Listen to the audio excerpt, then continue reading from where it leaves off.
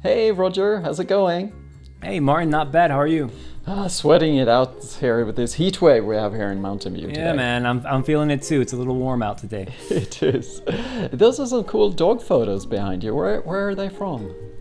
These are just some of the few shots I've taken over the years. I do some dog photography sometimes, so I just like to put my favorite shots on the wall. Oh, there they are. Cool. That gives me an idea.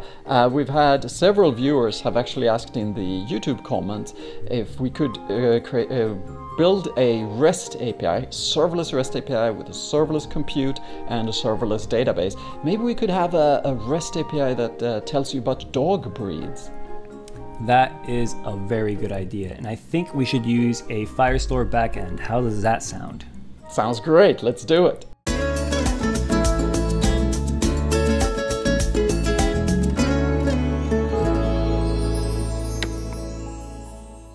All right, Roger. So I went ahead and created a project here in Google Cloud Platform called Dog Breed API. Good name. Yeah, and our database was Firestore, right? Yep. Let's jump to Firestore and... per your instructions, I created a dogs collection. And let's see, what are we looking at here? So a collection in the Firestore world is pretty much a table. Mm-hmm. And in that table, we're going to have different entries, which are going to be documents. So we have a table, dogs, and we have one document there I see, and it has 4 fields: life expectancy, a name, origin, and a type. So we have one breed in our database so far, and that breed is Dalmatian, looks like? Yes, and every breed will have one document. So the cool thing is that we have these 4 fields, but it's not just those 4. We can always add more fields if we need to in the future. But for now, I think we're cool with just life expectancy, name, origin, and type. Okay, very good. So then we need to put a REST API in front of this. So I guess we'll jump over to code. I set up, before our call here today, I set up a bare bones Node application and imported the Firestore client library and the Express library. Yep, and Express is just going to serve as our HTTP server that's going to respond to our GET requests and give us the dog breed information that we want. Very good. And then I added start here that will tell the container or tell the thing running our container to you execute this container by executing node with index.js as the parameter. Exactly. So now that you mention it, index.js, let's check that out. All right. I put a little bit of code in here. This is sort of a bare bones REST API, right? Yep, not much happening right now except for the bare minimum. We are starting our HTTP server, and it's listening to port 8080, and we'll know that because it'll console log that nice little listening line there on line 9. And then it's going to respond to any GET requests to the root with a bark bark ready to roll status message in a JSON object. So let's just test that out real quick just to make sure we're not messing things up. npm start. Yeah, look at that. Listening to port 8080. We got this far. Now, how do we get to this part? We either go to a browser, but to make it quick, just jump to another terminal window and curl localhost 8080. Oops. Let's see. Yay, look at that. Bark, bark, ready to roll. But nothing is happening yet with Firestore, but you'll see on line 2 that we have the library for Firestore, and we're bringing it into our project there. And then on line 4, we have a new instance of Firestore, which is going to use our application default credentials to access the Firestore associated with our project. Oh, that's so cool. Yeah, we don't, on line 4 here, we don't really need a password or connection string or anything, right? Right. Once this gets built into a container and run on Cloud Run, it's just going to use some application default credentials, which will use a service account to run what it needs to run to access our Firestore. Very nice.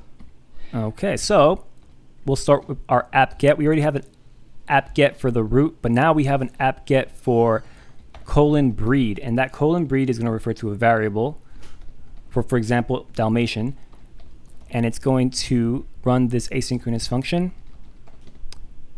As you can see, we're going to make a variable breed, and it's going to take that breed value from the URL, and then we're going to construct a query. So the query is not doing anything now, we're just constructing it right now, and it's going to look at the collection dogs, which we saw earlier, where the name is that breed variable. Exactly. And now the query snapshot, it's going to hold the actual results. So it's going to be an asynchronous function, query get, and then we're going to want to tell the user the results if we have results, and tell it that we don't have results if we don't have results. So there we have an if statement saying that if the query snapshot size is greater than 0, which is not nothing, we're going to respond with the first document of the data that we get back. Very good. Well, yeah, we could potentially get several back, but right, we'll just return the first. Yeah. Yep. Else, we want to respond something nice like, sorry, couldn't find it, or not found, or something to let the user know that something is wrong. Status, yep. How about something like this? Not found. Yes, perfect. All right, very good. There we go. Deploy.sh. So let's jump to that file and see what's happening right now. Yeah, so this is a several part file here. It looks like we just set a variable here, but then there are two pieces. What's this one? So we have gcloud builds, which is going to take our code and build a container out of it based on the Docker file that we provide in the same directory. So it's going to build that. It's going to upload it to Google Container Registry. And then it's going to go into the second part of our command, which is going to do cloud run, which is going to deploy our application based on that image. Ah, right. So the first part just builds a container, and the second part starts that container, spins it up so it can start serving traffic. Exactly. To get a better look at this, we can jump to our cloud build page. Yep, there it is.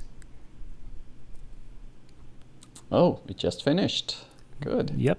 Lots click of green. That one. Yep. Click that build. And if something went wrong, we would see it here in our build log. So okay. I see a lot of green check marks. So yeah, that's always a good sign. Let's jump to our container registry page. Yep. Very good. So here's our Bark API. Yep.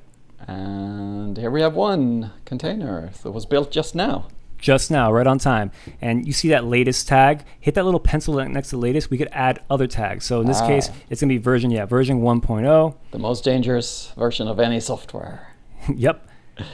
And we'll come back to that latest tag later, but for now, let's go to Cloud Run page on our console. Yeah, let's see. So Cloud Run, okay, now we're actually gonna look at the deployed container, not just the list of built containers. But yep, there's Bark API. No requests have come in, no errors either, and it looks like we have one version of the API.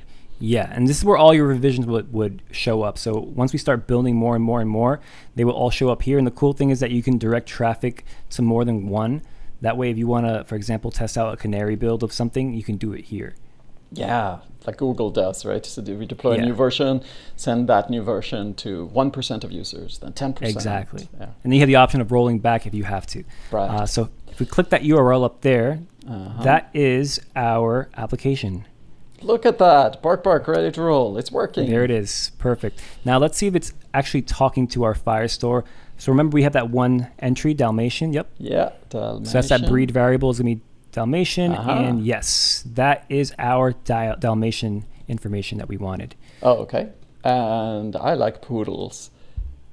Not found, as expected. No poodles for you. So it's not very useful still. This is pretty much a Dalmatian information API. It's not serving much information. Nothing so what wrong we want to with do, nothing wrong with that. I like Dalmatians, but there are, like I said before, there's a lot more dogs out there. So what we want to do is be able to use a post request to add entries to our Firestore, to our Firestore.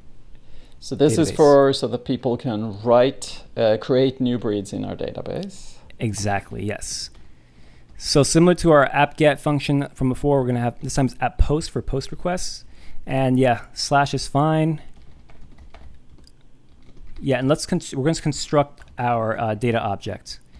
It's going to correspond with the values, the fields in our document.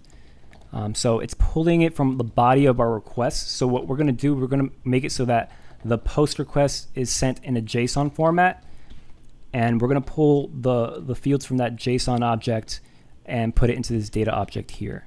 And this is just for readability's sake. Yep. And life expectancy is so hard to spell. Did I spell it right? Yeah, I never spell that right, so you did pretty good this time. All right. Yes. Perfect. All right. Okay. And here comes our wait line. And similar to before, and our collection again is dogs, right? And then it's going to be a new doc, so it's going to be empty, and we're going to set data. All right, so we're writing that our new data doc. variable. Mm-hmm. And what are we returning to users? So once that happens, we want to respond a JSON object that just says that it's been a success. So yeah, there you go, success. And just to make sure that we know what we're doing, we want to respond with the object that we just sent it. So all right. Yes. That all looks good to me. If it looks good to you, let's deploy it. Yep. Yeah. And we're running the same exact deploy script as we did before. So it's going to know that this is a new version of the same container that we did before, and it's going to do what it has to do accordingly. So while that goes, we can jump to the Cloud build page on the console. Very good. Cloud build. There is Cloud build. Aha! The build is running. And you see it's spinning. It is spinning. It's going. It's running. Things are happening right now. Mm-hmm. Step 2 out of 6, step 3 out of 6, step 4 out of 6. Okay, it's getting there. It's getting there. 5 out of 6. It should only take another moment, but in the meantime, we could jump to the Cloud, the container registry page again. Yep. Container registry. Bark API, our old friend. Aha, now there are 2 of them in here. Just now. Again, perfect timing. So you see V1 that we just did a little while ago, but you see the latest tag that I mentioned before, it moved up to the container that we just uploaded. So now we can add another tag to it. Yeah, what if we call this version 2.0? Our Yes, dog breed startup is going very well. 5 minutes it's progressing from version very 1.0 quickly, yeah. to 2.0. Yeah, so the cool thing is about the latest is that you never have to worry about updating the latest tag to another container. And also the fact that you can use tags means that you can deploy different versions of the same container however you need to. Let's jump to the Cloud Run. We'll see them over here, I think. So here we are in Cloud Run. Cloud Run is actually handling traffic from users. And it looks like we jumped from this old version to new one. It's 0% of traffic is going to the old one, 100% to the new version of this container. Yes, exactly. So like we mentioned before, if you had to do a canary build, you can always change that traffic percentage. That way we're not just jumping straight to the newest version, 100% traffic. Yeah. Okay, should we see if we broke anything? Let's see if we broke anything. So, Roger, what are the chances that this will work, you think? I mean, I like breaking things, but I think we did pretty good. I have 90% confidence that this is fine. For once, but only this once, I'm going to say higher percentage than you, 95%. 95, all right, let's see what happens. All right. Okay, we didn't break that. Let's see if we still have our Dalmatian entry. Very good. There's our Dalmatian. Cool. And let's see we added, what was that? So we want to test the post functionality, right? So let's jump to Postman, yeah. Postman, excellent piece of software for testing APIs. So actually, I'll just send a real quick request here with this get, just to make sure everything works. We got the Dalmatian back, but it's not get we're supposed to test here. We're supposed to test post, right? Post, yeah. All right, so remember we're posting to the root, so yeah, just leave a URL blank like that. Make sure we have a JSON object. All right. And let's construct our JSON object. So again, it's going to correspond with the fields of the document. Yeah, what breed should we add to our breeds database, you think? Let's go with Beagle. Beagle, did I get that right? Beagle, that's correct, yep. All right. Where do beagles come from? Beagles come from England. England, all right. And Nope, that was not it. Life. I was hoping I wouldn't have to spell out life expect. Nice try. Yeah.